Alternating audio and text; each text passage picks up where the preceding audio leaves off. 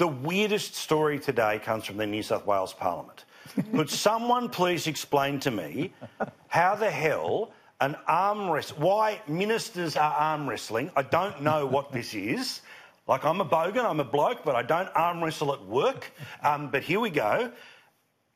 Now, this is the nicest way of putting it, I think, which is accident-prone Customer Services Minister Victor Dominello broke his arm while arm wrestling the Attorney-General in his office. That happened at Parliament House. I mean, they're not big offices. But does anyone know how this happened?